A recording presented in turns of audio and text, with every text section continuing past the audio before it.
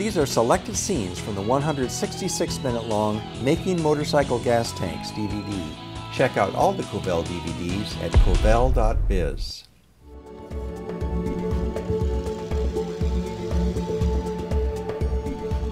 That's kind of a rough sketch, but I think that's more or less the shape I want to have for this tank.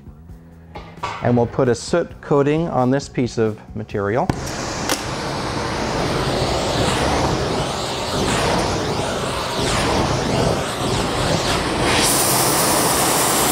And then we'll heat the metal until the soot film burns off.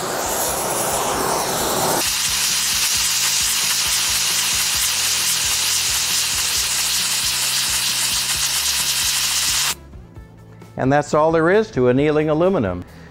We'll be working with a mallet and a sandbag, and basically we just place the metal on top of the bag and work into the bag with the mallet until we get a shape like what we want.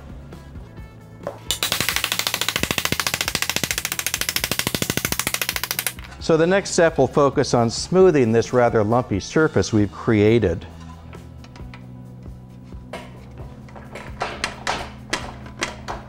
A little bit bumpy to start with because of the large undulations left by the mallet and sandbag, but we'll get it smoothed up pretty quickly.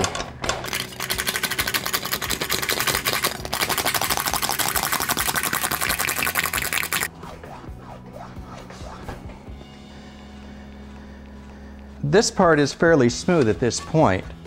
So both halves are shaped now and they match pretty well. So I'll be making the pattern for the top of the tank from chipboard. And now we're ready to mark our pattern. And I'll just use a pencil for this. And now we can pull this apart and trim our pattern to size. So now that our part is annealed, the next step is to put it into the rough shape that matches the tank.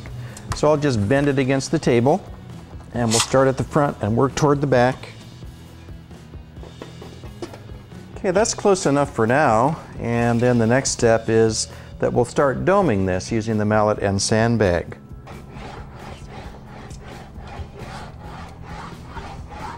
Okay, we're pretty close to having a good fit on this part. So we'll start the metal through the rolling over dies.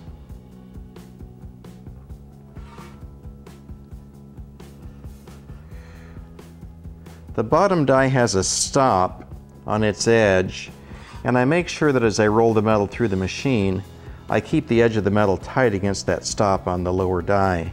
So I've made tack wells spaced no more than an inch apart along this whole seam. And what's next is I want to align the metal at the seam with the hammer and dolly in preparation for the welding process.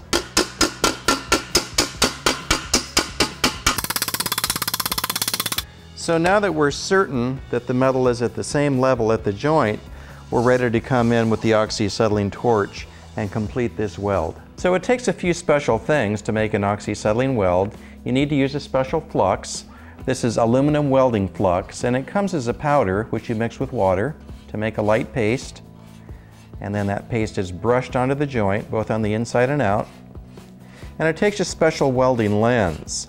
This flux gives off a very bright yellow glare when heated, and you can't see through that glare unless you have a special lens. When welding aluminum, you lay the torch down a little flatter than you would for welding steel, and it's a good idea to move pretty rapidly. So here's our finished weld. You can see it's come out to be fairly uniform, and the next step is I'm going to use a hammer and dolly to hammer this weld down flat.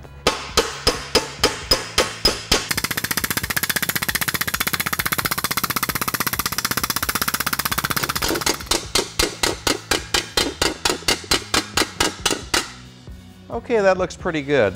So by using the slap hammer and the egg dolly, I've been able to smooth out this area that was flattened partially by the planishing hammer.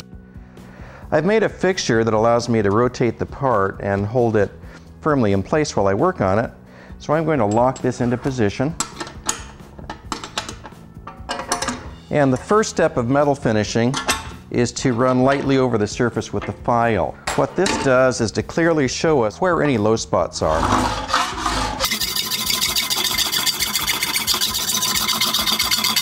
So the file only touches the high spots. Anything left unfiled we know is a little bit below grade. So the next step is to start working up the low spots, and I'll be doing that with this bullseye pick. It's an ingenious device. When you squeeze the handle, the tip of it comes up right into the center of this sort of gun sight affair. So we put the gun sight over any low spot we want to raise, squeeze the handle, and that very nicely brings up the low spots. And then we'll draw the file over it again.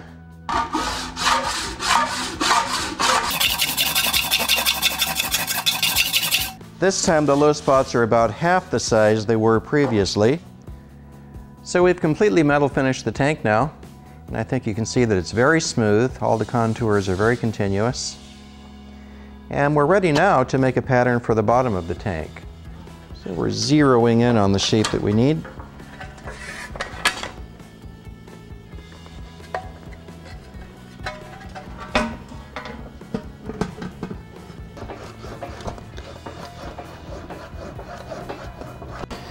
Okay, I think we're ready to try this back on the tank. See how our fit is coming. I actually think we have a pretty nice transition between these two shapes now. The next step is to roll it through the rotary machine to curl the edges over.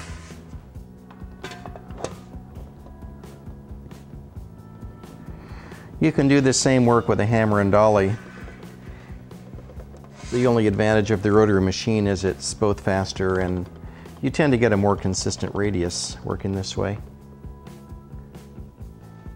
And what's next is we'll scribe this and trim it so it's a perfect fit. I've gone ahead and fitted carefully the bottom of the tank to match the shape of the top, and it's tack welded into place at this point. So I'm going to TIG weld this bottom seam. I want to demonstrate that both oxyacetylene and TIG welding are good processes to use. And after the weld is in place, we'll sand the weld down and we'll be ready to fit the tunnel into the tank. So here's the finished weld, ready for sanding.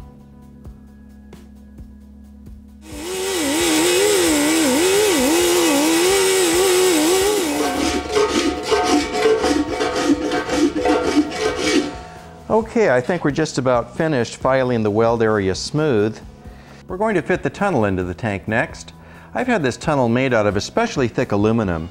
This is 1/8" thick aluminum. I've had it formed on a press brake with a radius die. So I've used the TIG welding machine to join the tunnel to the tank. So we'll go ahead and weld in the threaded bung for the petcock. We'll sand this weld to make it smooth, and we'll have ourselves a gas tank. It takes a little development of hand skills to be able to make metal as smooth as this, but if you're willing to use a little bit of filler, then the metal working doesn't have to be done to this degree of perfection. Learn metalworking and welding from a master. Covell DVDs, the standard of the industry.